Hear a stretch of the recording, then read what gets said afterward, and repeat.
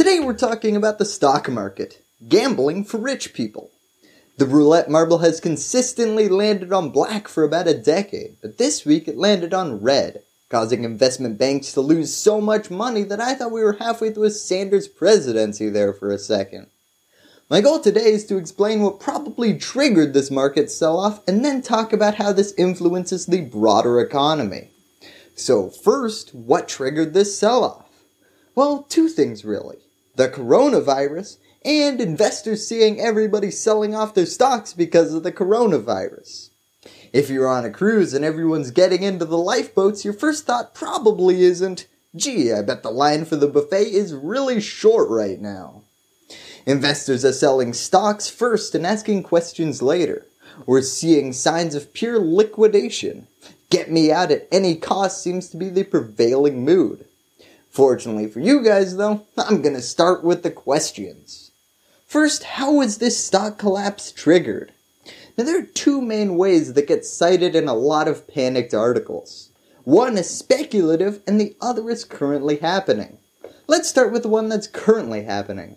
There's the supply chain, so goods that are manufactured in China would normally be crossing the ocean and arriving in Europe and in the United States a few weeks later. Now, we know that a lot of those sailings haven't happened because of restrictions in the ports, because there aren't enough goods to fill the ships. Sailings have been cancelled.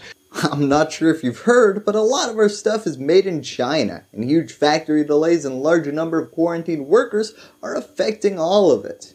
We'll just put it this way. I wouldn't get in line for the new iPhone anytime soon. Hanging an out-of-stock sign instead of selling an item is not good for companies, and short-term bottom lines are being affected. Similarly, companies with retail stores in China are experiencing a pretty large drop in demand. Starbucks just closed 2,000 stores in China. Oh no, where are people gonna go to the bathroom now?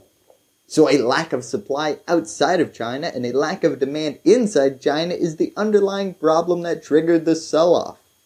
Right? Well, that's the easy answer, but I'm not so sure it's the right one. If you look at the Dow Jones Industrial Average over the last month, you'd see that the collapse started on February 21st, or this Monday.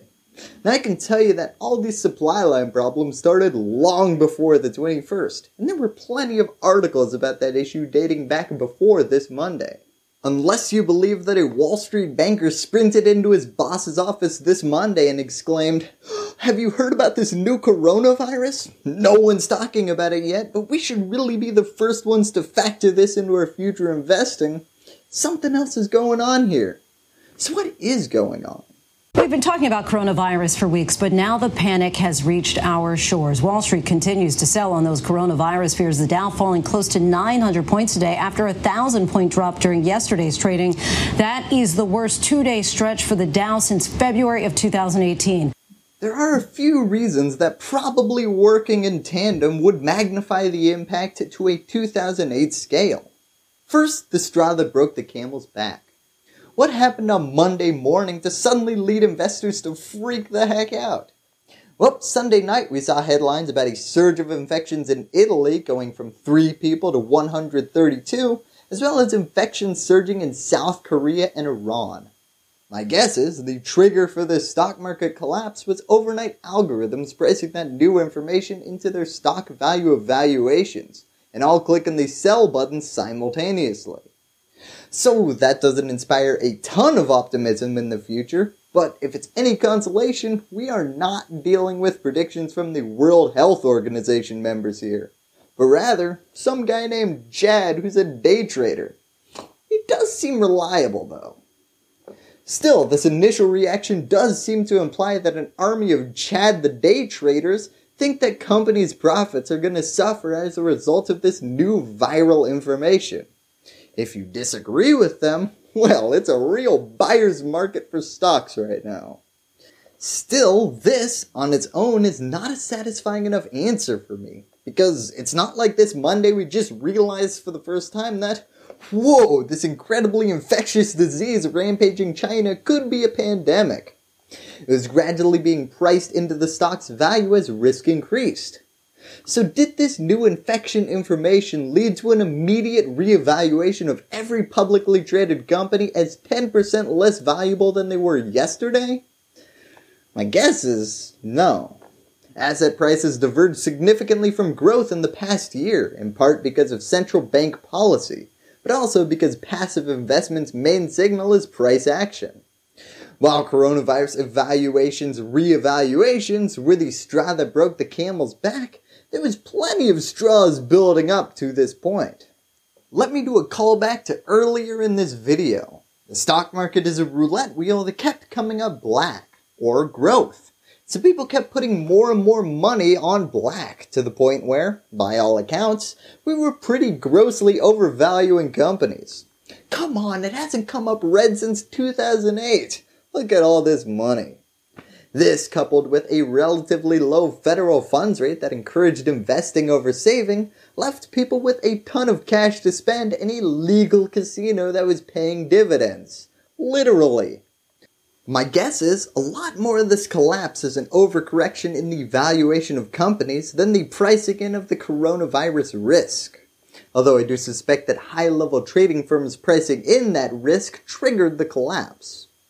Now to the final point. Why do I say overcorrection rather than just correction?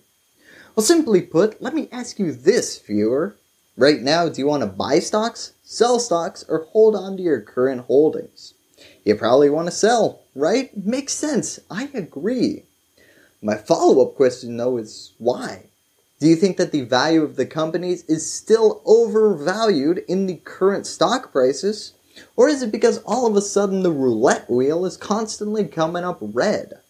I'm not sure what your thoughts are, but I think it can successfully predict the sentiment of at least a narrow majority of Chad the day traders who are in full panic mode right now.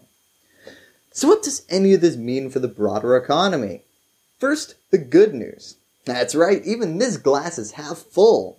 The panicked masses are taking their money out of stocks and dumping them into the much safer treasury bonds. This basically means that if the government wants to take on additional debt, well, now's the time to do it. Because investors are literally competing with one another to lend the government money. Now, I'm not going to go into a ton of detail on this because I realize that bond markets are so nerdy that stock markets beat them up and shove them into gym lockers. But America can borrow money right now at incredibly low interest rates. Now to the downside of the stock market collapse.